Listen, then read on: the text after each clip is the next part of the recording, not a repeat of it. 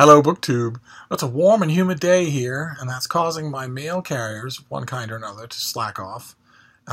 With the result that the morning's mail consisted of one package. One package. And I thought, at first, well, you only got one package in the morning, because it's just an off morning, that's all, and drivers probably preoccupied with lots of other stuff.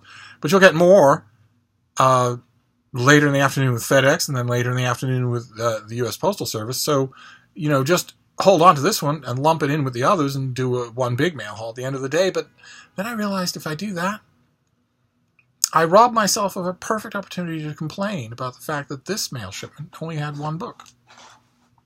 And I like complaining. And I've got a captive audience. So I thought, let's open this one book together and see what it is. Is it possible that it will be good enough to counteract the fact that it's alone?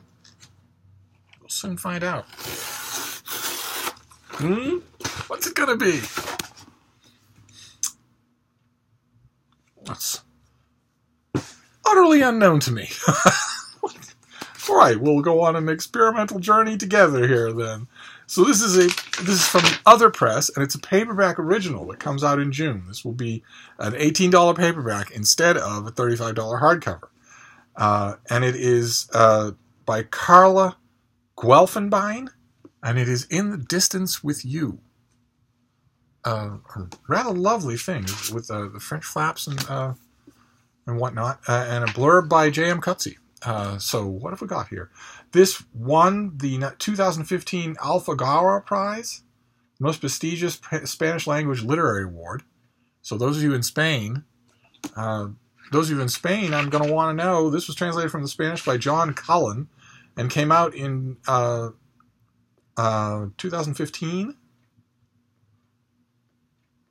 Yes, as the exact same title, Contigo en las Distancia. So, with you in the distance. So, let's see. What have we got here? Okay, it's got 1 million blurbs, including Library Journal, who gave it a starred review, and that means something, and also a blurb by Garth Greenwell, and that means something too, but it's the opposite. So what have we got? What is this? Renowned Chilean author Carla Guelfenbein won the prestigious Alfaguara Prize in 2015 for her mesmerizing novel Contigo en la Distancia. And this is the first English translation. It follows the stories of 3 people whose lives are brought together around a notoriously private cult writer, Vera Segal, whose character is loosely based on the groundbreaking and famously private Brazilian writer Clarice Lispector. Yeah, that's kind of interesting. The character of Vera Segal is coaxed to life as Daniel, Emilia, and Horacio share their narratives, highlighting her tragic past and enigmatic present, leading up to some shocking revelations. An engrossing novel that shares the importance and influence of passion and artistic work. This book is a dizzying saga of love, envy, talent, and the process of creativity. That's what I was hoping from the opening of the premise. I was hoping it would be about writing. It's also particularly timely since American interest in the life and work of Clarice Lispector is rapidly growing as a new translation of her work becomes available. In the Distance with You is set in modern-day Chile. Daniel, Vera Segal's neighbor and good friend, finds her body badly damaged from a fall down the stairs in her own home. He calls the police and visits her in the hospital, speaking to her even in her unconscious state, sharing his anxieties over his own life and the mysterious way in which he found her, suspecting that her fall was not accidental. Emilia, a Franco-Chilean academic who is studying the cult fascination of Vera Segal, is devastated to learn that her subject is in the hospital and visits her, meeting Daniel, and then learning from him about Vera's secluded life. While Emilia and Daniel work together to uncover the enigmatic life of their friend and inspiration, Horacio, an acclaimed poet with whom Vera had a tumultuous, passionate affair, shares his stories of Vera during their youth, navigating through Chile during the 1950s, 60s, and the years of the Pinochet dictatorship. As writers, together they begin to inspire and encourage one another until something monumental happens between them. Oh, okay. All right. And let's see here.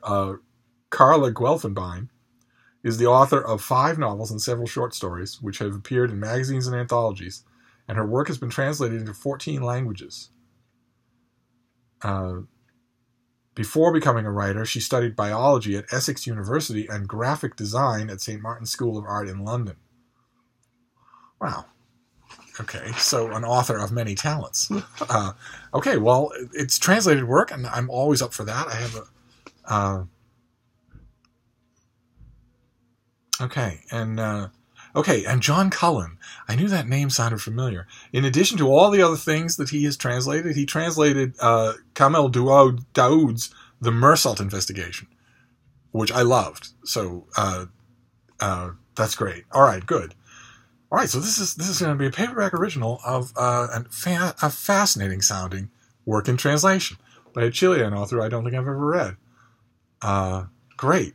All right, so much will depend on John Cullen's ability to translate, and I will, in the meantime, ask the publicist if perhaps they can get their hands on a Spanish language version for me. But in the meantime, that is it. That is a one-book mail haul, and I don't have anything to complain about. It wasn't a bad choice or a boring one. I will certainly read this when the time comes. So that's it. I don't know if we'll get more mail today. But if we do, I'll be Johnny on the spot with you. So, in the meantime, I will see you later. Thank you, BookTube.